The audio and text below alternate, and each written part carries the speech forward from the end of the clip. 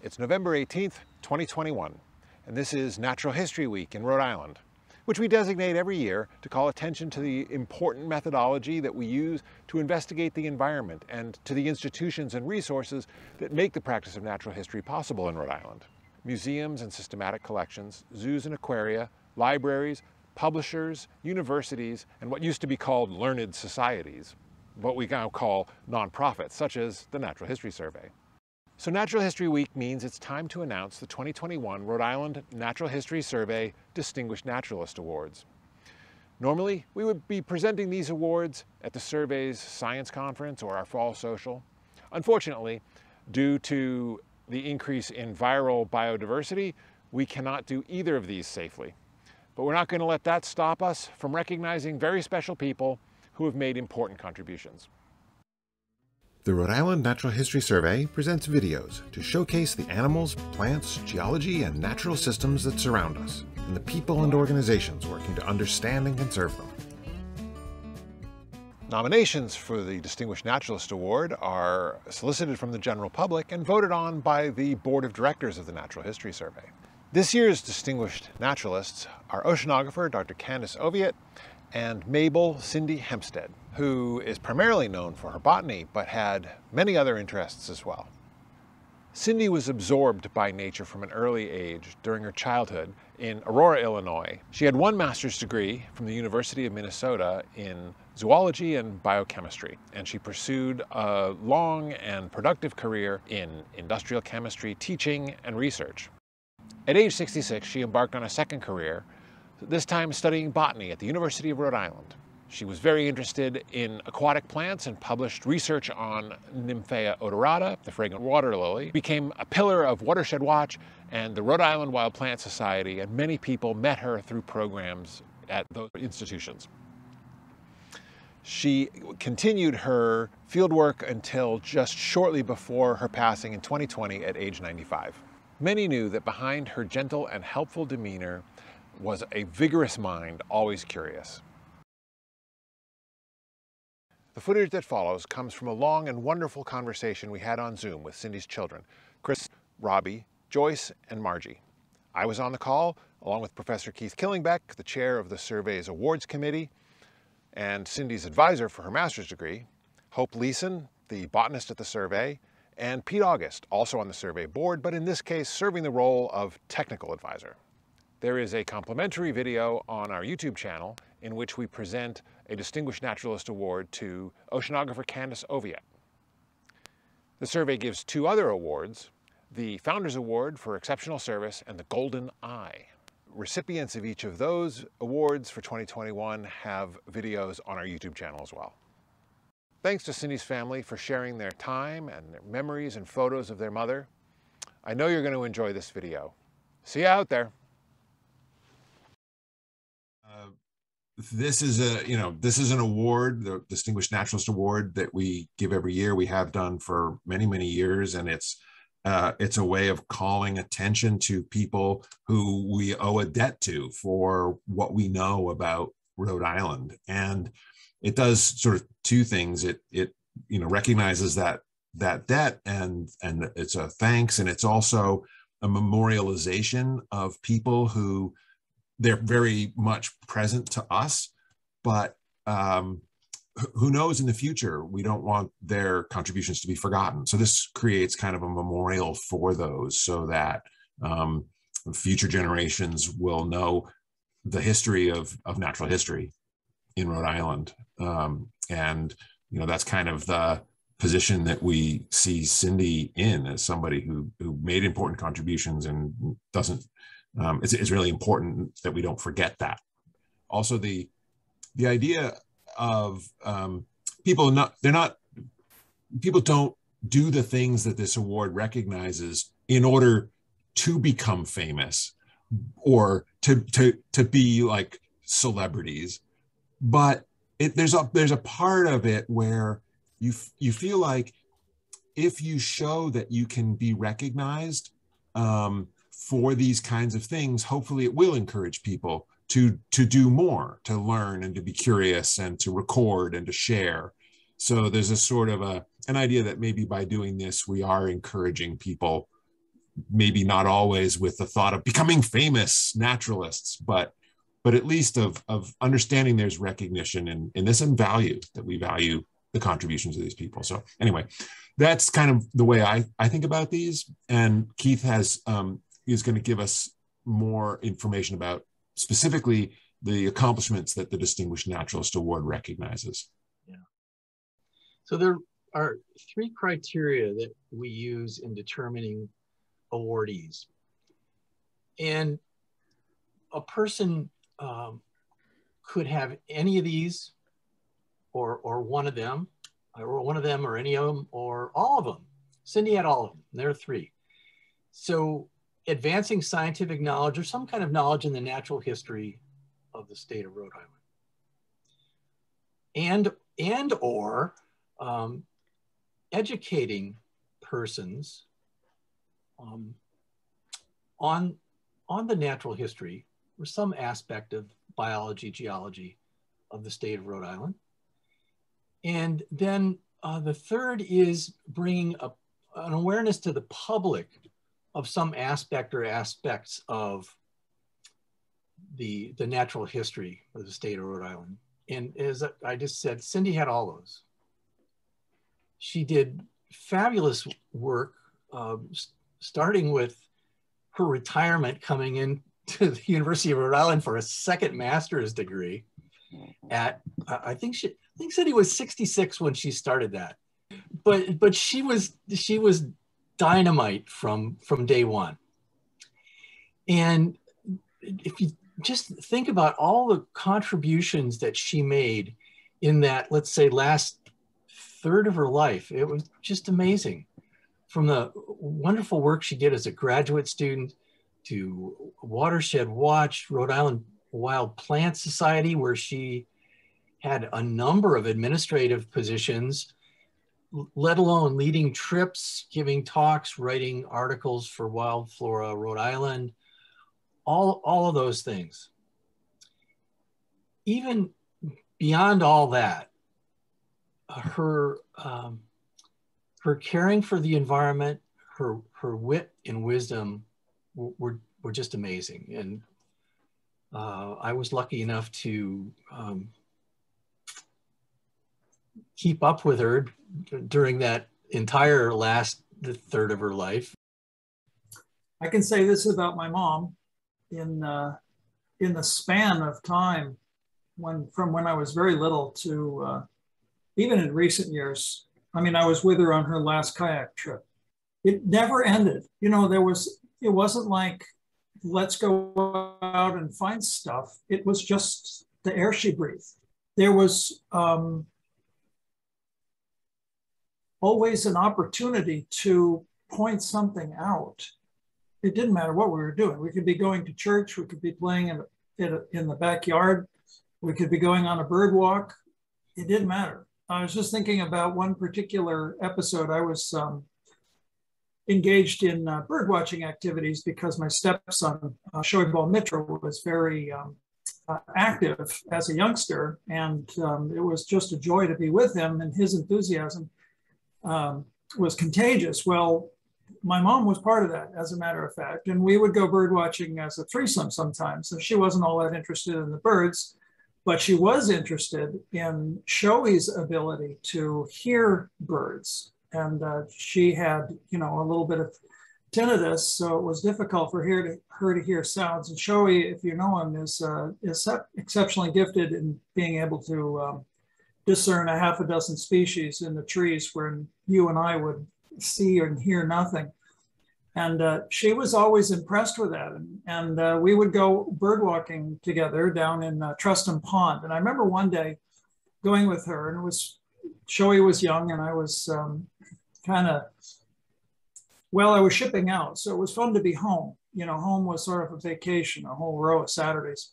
And we were walking in Trustham and came upon a tree that I didn't recognize. And I just asked her casually, you know, without thinking. That's just the way it was with her. You know, you just sort of expected her to know. And it wasn't even a thought. It's like, oh, Mom, what's that? That's an odd looking tree. She says, oh, yes. You see the leaves? Do you see how they're opposed. You see the little branches? They're all horizontal. And these leaves have a particular shape. She said, that's a tupelo tree. And it was my first introduction to a tupelo tree. And for some reason, it struck me. And it was just one of those moments that sticks.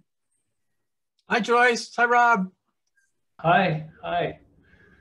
Yeah, well, thanks, David, and thanks, Keith. I just joining, of course, so I didn't get to hear, but I caught part of what Chris was saying. And all I can say is what an honor, and thanks for remembering her so much. Yeah, I was going to say that I was so surprised and just, it was the nicest thing to hear when Keith called and said that you had decided to give her this award. And all I could think of is that she would just be smiling. I mean, she would just be, she really did, you all knew her. So you knew that she was not a self-promoter. But she, especially in the last 30 years of her life, she became more and more relaxed. And I think she genuinely would be happy and smile at such a recognition. I mean, she would probably just kind of brush it off, but I know it would make her happy. Yeah. She really, this was her life. This was her excitement, observing the things around her and never tired of that curiosity that drove her, I guess. I mean, it just never wore her out. It was the opposite. Another thought that struck me was, you know, it's on the same level as the tupelo. It's not only the very specific thing of her instruction or sharing her curiosity, but it's that it sticks with me for 30, 40, 50 years, as if it was a thing that was just in the other room. And I don't know, maybe memories like that as you get older, it sort of comes out a little bit of the shadows. But one of these with her is the search for the paperbark birch. And I don't know if Joyce and Robbie ever experienced that with her, but there was a point where she was curious about the paper birch bark, and I was too. It just sort of coalesced. I don't know, maybe she derived some interest from our childhood curiosities. I have a feeling that's partly true. I'll come back to that. But it just so happens that in the house we lived in on 10 Rod Road, there was, you know, Route 102 had been built, I don't know when, maybe in the 50s. It was widened and made out of concrete. And so that there was this meandering ancient path called 10 Rod Road, you know, maybe the old sheep path actually coming down from Connecticut. Yeah. And there was a loop of this in front of our house. And what was in between the old 10 Rod Road, just this one lane path, and the 4-lane cement highway was this island of trees and, you know, damp ground because it was trapped between the two roads. And when it rained a lot, there was sort of an ecosystem in there that was related to wetness. And that was just a fascination for her. She would go into this little patch and find the little swamp maples. And of course, the paper birch bark was in there, you know, paper bark birch. And, you know, what she asked us one day, almost casually, is, I wonder if there are any others in Rhode Island. And it seemed like a really interesting question, you know, to a 10-year-old. I'm thinking, well, gosh, there's 2 right in front of our house. It's got to be all over the place. So we went on the search. Occasionally on these Sunday afternoon drives after church down in St. Paul, she'd jump us into the car. We get in the Belvedere station wagon and go on these expeditions. And this one was unusual because she usually took us to places where there was something. But this was one of those negatives where we went proving that there weren't any other paperbark birches in Rhode Island as far as we could find. And that led to all kinds of, you know, ancillary expeditions and other discoveries that weren't related to the white paper birch. Mm-hmm. Paperbark birch. I can't say it. I give up. You might have to have a little trouble editing that out there. Oh, Chris, That's good. I remember a further birch exploration, and you probably remember this too. And Robbie, you would have been there. I don't know if Margie would have been. This when one of those Sunday drives, she would take us on a Sunday when it was you know, looming over us. What are we going to do with these kids? And she would get us in the car and go somewhere. And usually it was within Rhode Island, but wherever we went in Rhode Island, anything more than 10 minutes felt like a long drive. And it was a good long drive. We loved long drives. So this time she took us to the Harvard Forest and up in Petersham, Mass. So that was a long drive. And it was the fall. And I remember this really well because there's the Fisher Museum there that has these wonderful dioramas of the land around there and the history of the land, how it was, you know, the agricultural uses, the sheep, the so forth, and then the woods growing up, just like in Rhode Island. And of course, the dioramas were so cool. So we did that. And then we, clearly she was in her element, but we liked it too. And so then we took a hike, because there are trails around there. And sure enough, this is in my memory, and it's so funny that you bring up the birches. This woods is famous for these three, well, for birches, but there were three, and she was pointing them out, the white, the yellow, and the black. And she was pointing them out and describing how you could tell them apart. And she would, you know, she would do this with all kinds of plants. Not animals, plants. She liked plants and rocks when she got into geology. Yeah. But the way she talked about it was never lecturing. It was always just kind of like she was thinking out loud. And of course, responding to any questions we might have. But that's a memory, and it's a clear one. And on the way home, we stopped and got apples at a little roadside stand. And that's how I know it was fall. But that was a particularly nice Sunday drive. Yeah, yeah, yeah. And speaking to that business about, you know, Rhode Island and the flora, she wrote a paper in 1968 on the vegetation of Bottomless Valley, which is the woody area around our house, sort of below our house. You may have heard of that, but Bottomless was a local name for a couple of ponds that Robbie can speak to the bottomlessness of those ponds. That is, they dried up in the summertime. At least one of them did, and the other was spring fed, so it had kept its water. But she loved that area, and so she wrote this paper. I came upon it, you know, this last December when I was going through the files that she left, and there were many other things that she had collected and written and saved. But this one she wrote, and it's.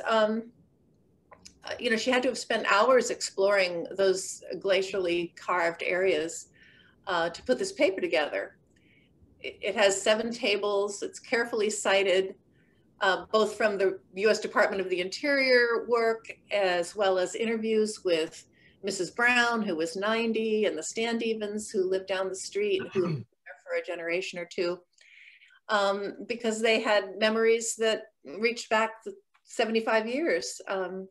Through the agricultural use of that land. So, you know, it was an 8-page, yellowed, kind of falling apart, hand-typed manuscript that, you know, as a 12-year-old, when she was doing it, I was oblivious to this focused project of hers, and probably to many, many others. You know, it's significant that it was 1968 because that was a huge time of upheaval in her life. It's amazing that she had the presence of mind to go and do this. And maybe it was sort of therapy for her, you know, to go out in the woods and collect her observations. I got a feeling it's what kept her grounded, you know. It was a tough time. You know, I was thinking back about the teenage episodes with her, and Marjie mentioned this in her response yesterday. There really weren't as many. When we were little sponges. Well, sponges on a string, you know. What are we gonna do? Say no, you know? And then as adults, you know, we sought her out because it was just fun being 10 years old again, you know, because she was perpetually 10 years old in her mature way. In fact, it's informed my whole approach to teaching, especially teaching mariners. You know, if you can find the 10-year-old in somebody, you can teach them anything. And my mom was the primary example of bringing out the 10-year-old, because she had no compunction about being perpetually 10 years old herself, in the purest, most, you know, sublime sense of the world around her is there for observation and understanding. And I wanted to say one other thing before I stop, you know, claiming this airspace here, about Joyce's comment about moms being honored with this recognition. I wanted to add that the one thing she wouldn't do would be take this honor, Keith. She would not take it personally. It would be something that she would be glad for, because it would be promoting the things that she found most important. It wouldn't be about her for 1 second, and she'd tolerate that fact of her name being associated with it, just because she knew that it would help preserve people's awareness of landscape and you know, the vitality of it. Yeah, that's exactly right, Chris. Absolutely. Yeah, yeah. So Robbie was the 10-year-old that she was so glad to have when the three of us teenagers were maybe less pleasant to be around. And Robbie, can you remember any of your excursions? I know we have a picture of you in a rock quarry, in a defunct rock quarry in Rhode Island. Yeah, we hit every rock quarry in Rhode Island, that's for sure. Climb up the cliff and chip off a piece of rock, and you know, the rock collection we had down in the basement, that was pretty precious. She would not part with that thing, the collection. But you know, those woods behind the house I spent a lot of my life back there, and she really made it special, because she could, make me aware of the surroundings more than probably most little kids would, you know. I mean, that pile of rocks over by Bottomless 1 was, we thought, an Indian grave, you know, but she made it clear, no, that was what the farmers did when a cow died. So it must be a cow under there. But we knew it was Indians.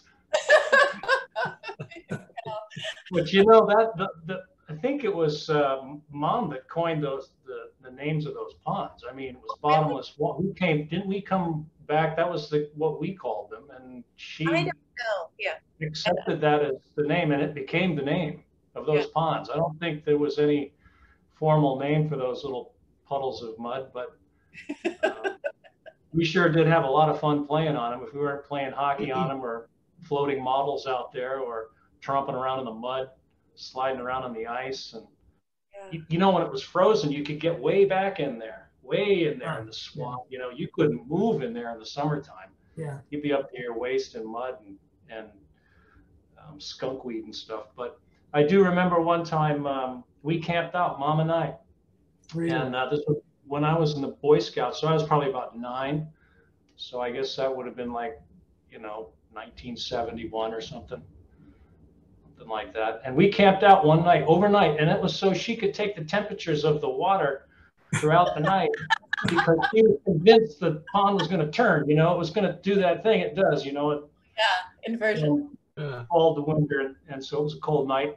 She'd get up every hour out there and take a sample. Oh my God. And I was guarding the fort with my BB gun, because I was sure, there was in the woods to get us. So I was the protector.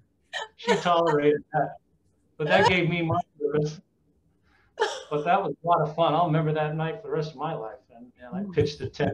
I was a little Boy Scout, trying to be. And we camped right on the side of Bottomless. I know right where it is.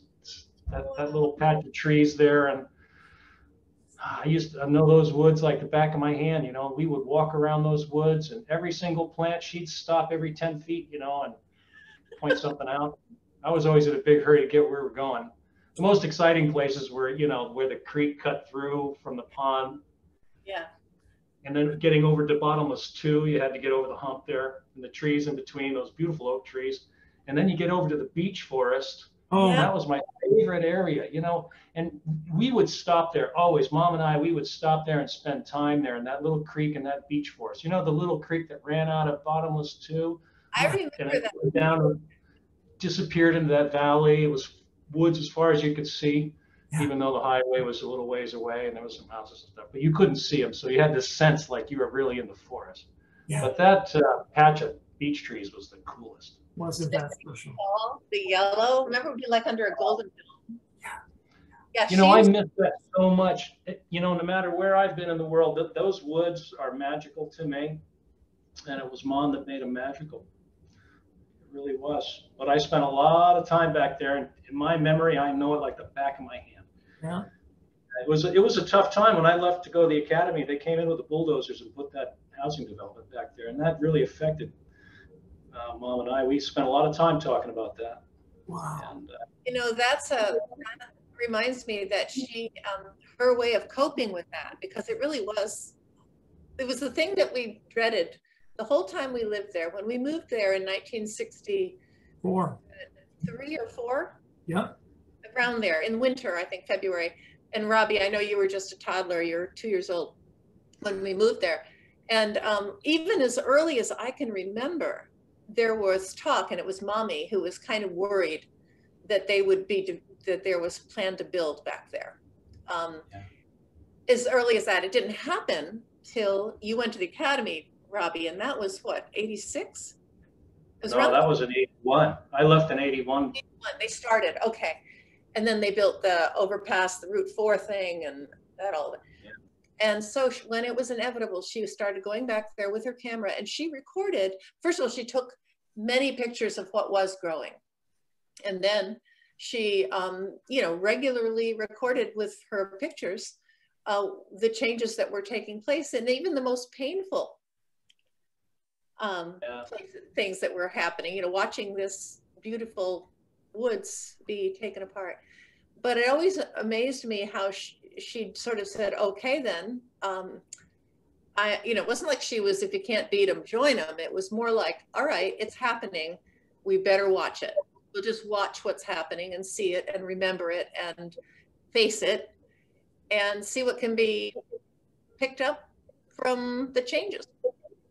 We encountered that sand pit when we first moved there. And she, you know, to her credit, she didn't, you know, bemoan the fact that it had been scoured out already. I mean, the sand pit wasn't a natural thing. She would take us, and I remember one day with her, she was with me down there. We were looking at that steep slope that went up from the sand pit and climbed the first ridge. You remember that?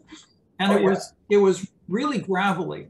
And it had clearly been excavated by a bulldozer. In fact, there was some stray cylindrical concrete tubes that belonged to culvert construction. And so Mom encountered this not only as a glacial moraine, but she also encountered it as a scoured out piece of ground that was being used for, you know, modern purposes. And that's when she started to explain to me about, and I don't have the words for it, I know you could help me out, but it was the type of ecology where after a disaster like an avalanche or some kind of a landslide, there would be this growth of certain kinds of bushes and trees with root systems that would hold the soil together. And so for her, you know, even the fact that it was scarred and beat up already, and no longer its pristine glacial dump or till, she would be able to explain or take a moment and show us something that was meaningful about it, even in the midst of its being abused. And that was the teacher in her, you know. It was, I'm sorry, I'm getting a little choked up just remembering it. It was very personal. Yeah, that patch of sand, you know, that was, there was all kinds of different sand there, right? And she described how it all worked with the glacier and the way it retreated and what was being left by the glacier as it melted. I don't know, was it like an alder? I can't remember exactly, but there were groves of little trees in there. That place was just fascinating. And, you know, we would never have seen it that way, but it made it so magical. She could make it so magical. You could walk back there any season, and that's what I love about Rhode Island. You have these crazy seasons, and they're so, you know, radically different from each other. That just like the sand pit, you had on one side something completely different than on another. Up and over the ridge, it was a different kind of forest and ponds. The sand pit was like a desert. You had the fields, that was like the plains. Yeah. You know, you had it all. It was like the whole country in one little condensed spot, like a perfect little playground for everybody, not only us, but Mom, you know, and vice versa. She did a wonderful job of teaching you about succession without making it painful. Right. Oh my God, yeah. We should do a quick reset to welcome Marjie and Hope.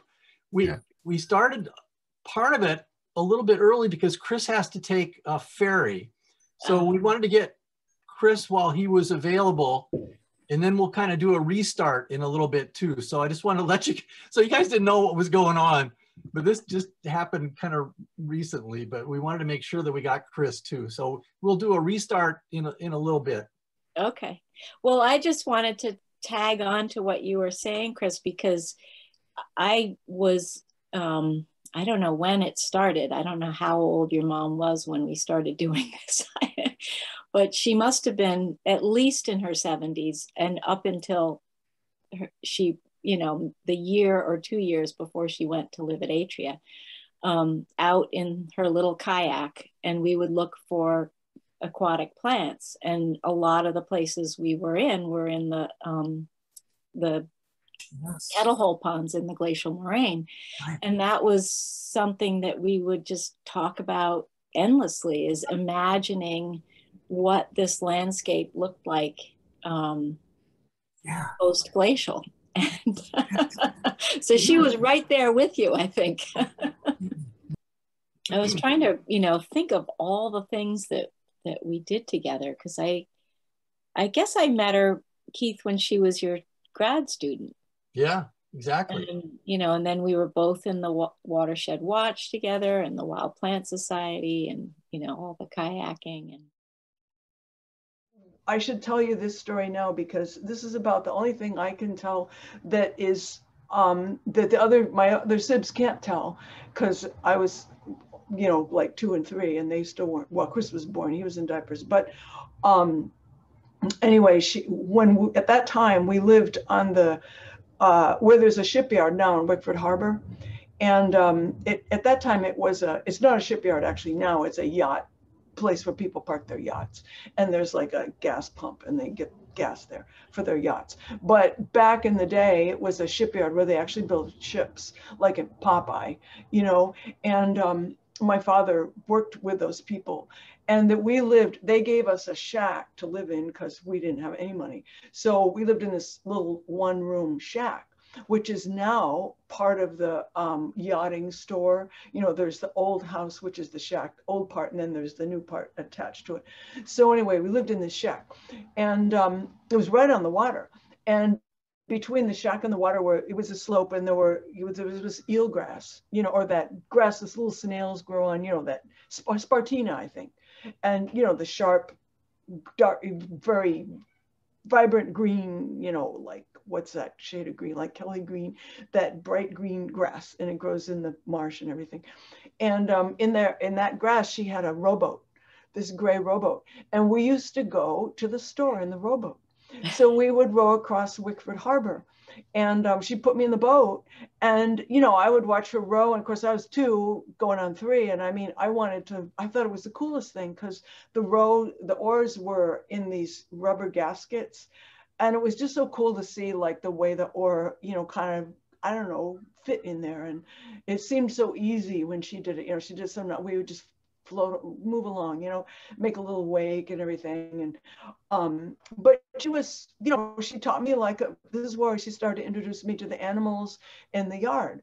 So there were snails, you know, and then when we got to the place where we would put the boat up on the rocks and climb up over the bridge and go across the street to go over to Ryan's, well, there was a rat. He was big brown rat. And so I was like, Mommy, is that like a kitty, you know? And she goes, no, that's a rat. We had a kitty, but I mean, it looks sort of like a kitty, like it was big as a cat, and it was brown. And so she introduced me to my first rat. And then, and she taught me, you know, songs and stuff in the boat, so that by going in that rowboat, then when she started reading us stories like The Owl and the Pussycat and the and the other one about the 3 wink and blink and a nod, you know, in the boat. I mean, I had like a context, you know, and that was just the beginning. I mean, my life was so, the memories of that time in my life are just ecstatic because of, you know, the water, the being outdoors and being outdoors with mommy, you know, and just making it so like, this is where we belong, you know, like if we were Indians or something like that, and we live in the outdoors. We don't live in the indoors, we live in the outdoors. And then when we moved to another house, was more like a suburban type little, you know, little ranch house with a yard and everything, real yard. I mean, not like the Spartina. I mean, it's like a kind of yard everybody knows is a yard. Okay, then there were, everything lived in that yard. There were turtles, there were toads, there were little garter snakes, there were ladybugs, and all different kinds of animals, you know, all the bugs that live in the grass, like, you know, grasshoppers and walking sticks, and, you know, different butterflies and everything. And so she introduced me to all those animals. So they were like my friends. I could play with them. And she taught me about the flowers, you know, the different seasons, like first the daffodils, I mean, first the dandelions come, then the buttercups, you know, then we go out into this field where there were daisies, and then after that you'd have like the Queen Anne's lace. And, you know, she just taught me about sort of how the seasons associate with the different flowers. And so anyway, that was my happy time. learning botany from my mother. basics, you know. But it was really fun. A lot of long walks in the woods, you know, looking at violets, and going to this little pond where there were more turtles and skates that went across the water, and dragonflies, and you know, it was nice. Hope I didn't put everybody to sleep. I'm sorry. Not at all. No, that's great. So vivid. Hope, do you remember when I remember her telling me that she was in the middle of, was it Springs? What's the name of the pond right along Route 2? Silver Springs? Silver Springs. She was determined to catch the turn, you know, when it goes from hot to cold. That was a big thing, you know, to catch that moment. And she did. When it turns over. Yeah. Yeah. And she got out in the middle of that in her kayak, and she was probably 90 then, you know. I mean, it was not that long ago. Yeah, and, I was such an impressive person. By herself. Right. Pulling that out of the back of her Jeep, you know, having the seat removed so she could get the kayak in.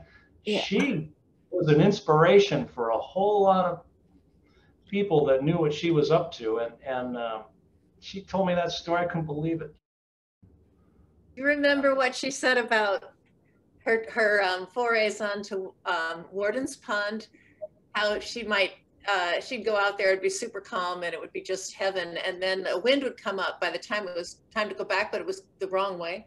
And it was like, so she found an umbrella and she brought it with her, right? Put it in the kayak.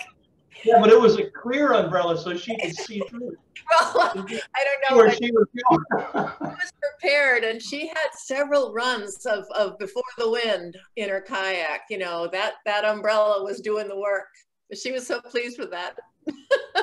Yeah, that ingenuity. I mean, I remember one time she was telling me about going out onto a bog with snowshoes on, because that made her feel safer. She wasn't going to go through the sphagnum mat. Because she had done that before. And yeah. We know about that. In fact, I think it was on Bottomless 2, because that's where she found the floating island. This would have been in the 80s, maybe. Remember that?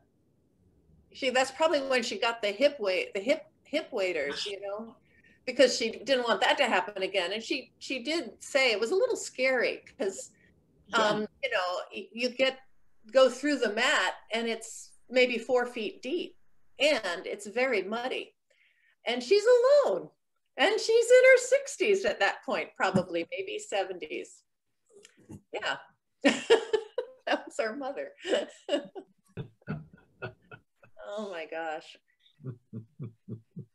Yeah. It's really interesting to hear you describe the teacher side of her, because I didn't know her very well. She came to the office a few times to give me piles of data that she had collected, or to help Lisa Gould, go through data to produce something. I knew the stops and looks at everything and makes a note about it person, not the teacher person. So it's very interesting to hear you describe that part of her. Well, you've given me a thought, David. Let me share something that I know Margie and Joyce will remember. I'm not so sure about Robbie. You were, I'm not even sure if you were born yet. So you would appreciate it from an abstract standpoint. But Mom used to read to us when we were little as a threesome. And so she wasn't just, an intrepid explorer. She was an adventurer in storytelling, and not her own story. She read to us, well, the one that I really remember that's always stuck with me, Joyce, you kind of brought it back with the Wonder Lake thing, was Swallows and Amazons. Yeah, she loved that book. Yeah, and she read it to us because she wanted to have some companions in her adventures. As she read, she wanted to just, she wanted to have this fun, and she wanted to bring us along too. Well, we had her as a teacher, you and I, Joyce. Yes, we did. What do you remember of that? Well, getting up awfully early and driving all the way to Rocky Hill, and then staying there very late because she had to have her teachers' meetings in the afternoon. And by the time we got back, it was dark, and it was killing. That was an amazing time, though. We spent a lot of time together. We'd drive all the way there. We'd get up early in the morning together, have our little breakfast together, and leave and drive all the way to Rocky Hill. It had to be at least 25 minutes, Mummy talked about you, Keith, and you, Hope, a lot. Your names were in her regular, conversations about stuff she'd been doing or people she'd been with. And it's nice to see you here together, your faces, and I've always had those names. Of course, I've met you, Keith. Hope, I think I met you years ago, but your name rolls off my tongue as easily as anything because of just the involvement that you and Keith too had with her over the last 30 years, which was really her time. I mean, I think she, you both probably know a little bit about her, but she married on the late side, but married because she told us this, because, there was a lot of pressure to do that. And she said around the time she was getting divorced or so a few years later, she said, well, she said, but she turned bright. She said, but if I hadn't married your daddy, I wouldn't have you before. And that's where she left it. That was all she really wanted to say.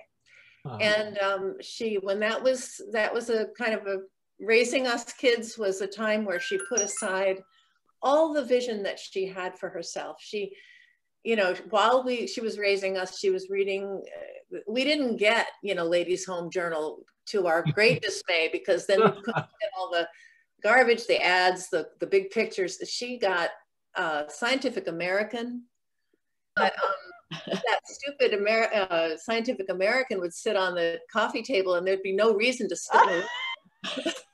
No reason to sit down, right? And the other two publications were Nature and Science. That's right. I don't know. Yeah. She may have gotten those in our youth, but she definitely got them later. Mm-hmm. So she kept herself sane by reading, keeping in, her field as much as she could. Although she did say that it got harder and harder to keep up with a lot of the articles as science moved on without her. And so it was really the divorce plus, I really probably less that and more our growing up and leaving that finally opened up her life again to her. And she didn't waste any time. She had to go back to work with the divorce. So that was teaching that she knew she could do. But she went to URI and took courses in geology and calculus, and she had to brush up. And she did that. And she loved it, of course, that whole business with the rock collection and, one time we were on our way to New Jersey to her brother's house for Thanksgiving, our cousins. And this time she wanted to do a detour, and the detour was Palisades Parkway. Robbie, you've got to remember this. Oh, I do. I remember this. We're driving along the Palisades Parkway, this cliff's going up along the narrow road, you know, and Mom pulls over in that Plymouth station wagon. This will only take a few minutes. So she gets out and gets the pickaxe out of the back. Out with her. And for about 15 minutes or so, she's hacking away at Palisades Parkway and putting the rocks in the back. And then we go on our merry way, and you know. I look at landscape and I see trees with notches dug into them from the old days of the tree cutters, and I think of her. I think of what would she be telling me about. I go on interpretive trails, you know, in places she hadn't been, and I thought, oh man, she would love this walk. She would tell me all about it. We would look into it together. We'd find out the differences between this kind of Western red cedar and something else, you know. Yeah, she's there. She's always present.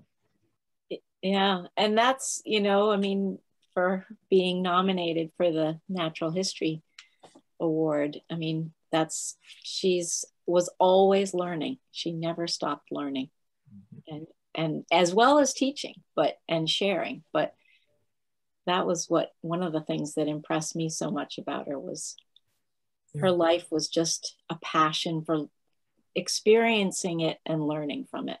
No, it's well put. It's well put. It's exactly right, and I'm glad you're honoring that, because that's the legacy that we can all expand on and take with us. You know, that's the generational expansion of things that's going to make it better. I wanted to just, you know, thank everybody, the kids and Keith and Pete and Hope for putting this together. It's been tremendously instructive, and I'm very grateful for you taking the time to do this, and for the opportunity that we have to put something together that will hopefully convey something of the same stories and warmth that you've shared to our larger audience. And it's really grateful, and I want to say thank you for that. Thank you so much. Yeah. Thank all of you. Thank you. Yeah. Thanks, everybody.